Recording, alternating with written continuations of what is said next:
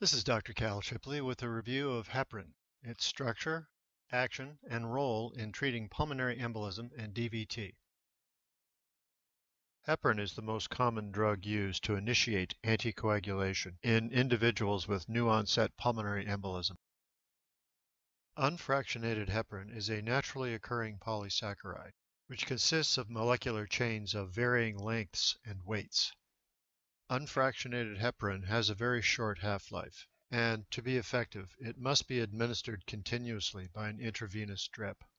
Daily monitoring of coagulation function via blood tests is essential when using unfractionated heparin. Fractionated heparin was first developed in the late 90s. It was discovered that, through an enzymatic process, the molecules of heparin could be cleaved into smaller fragments. These fragments are of very low molecular weight, hence fractionated heparin is also known as low molecular weight heparin. The chemical characteristics of low molecular weight heparin provide several benefits when compared to unfractionated heparin in the treatment of pulmonary embolism. Low molecular weight heparin has a longer half-life than unfractionated heparin. This means that it can be dosed just once or twice daily, instead of as a continuous infusion.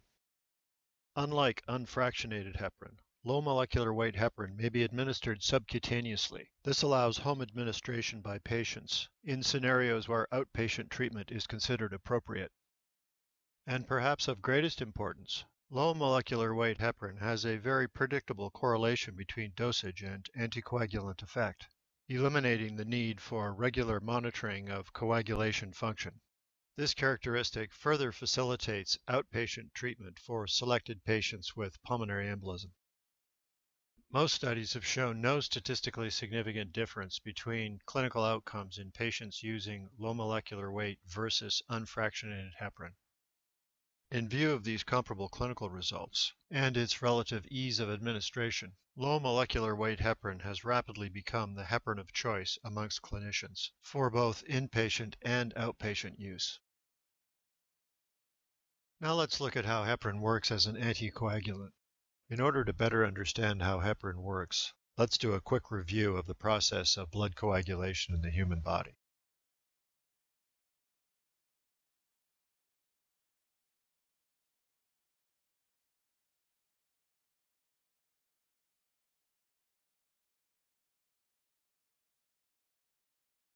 Under normal circumstances, initiation of coagulation is triggered by injury to the wall of a blood vessel. Platelet cells are immediately activated to migrate to the site of injury and plug the hole.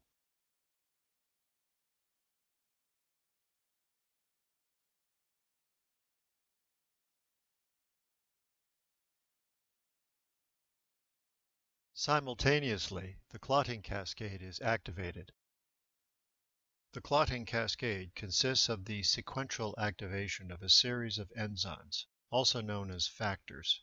The final step in the sequence is the conversion of soluble fibrinogen into insoluble strands of fibrin. The fibrin greatly reinforces the strength of the initial platelet plug. This is the essential structure of a blood clot. Platelet cells reinforced by interwoven strands of fibrin. The conversion of fibrinogen into fibrin is facilitated by the enzyme thrombin. One step earlier in the sequence, factor 10A interacts with prothrombin to produce thrombin. It is on these components of the clotting cascade that heparin works to inhibit coagulation.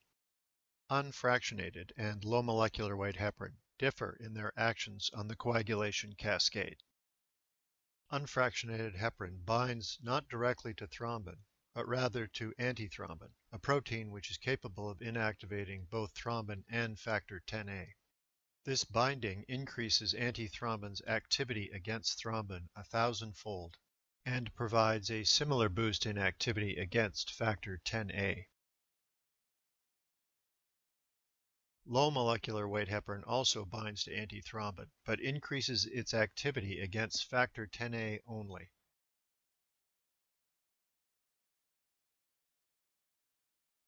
The key point to take away from this analysis of heparin's activity in the coagulation cascade, and this applies to both the unfractionated and low molecular weight forms, is that heparin interferes with the formation of clots, and it has no activity whatsoever in dissolving clots which have already formed.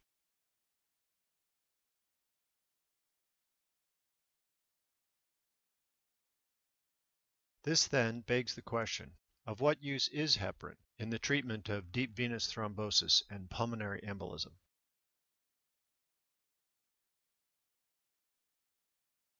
The answer is that heparin is used in the hope that it will stop the formation of new clots and prevent the propagation or extension of existing clots.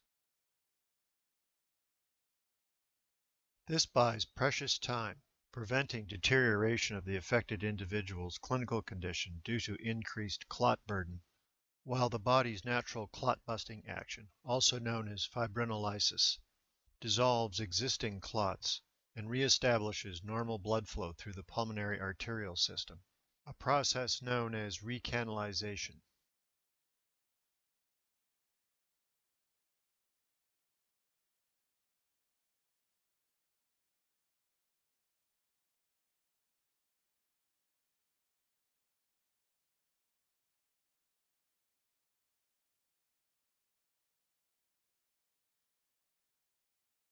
The process of complete recanalization may take from days to months to occur.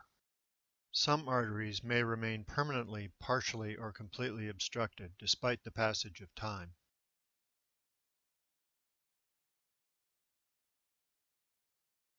In spite of adequate heparinization, new clot formation or propagation of pre-existing clots may nevertheless occur in both the limbs or the pulmonary arterial system, often resulting in catastrophic physiological consequences. In addition, even in the absence of new clot formation or propagation of pre-existing clot, anticoagulation therapy does not preclude the possibility of further embolization of fragments from a pre-existing DVT.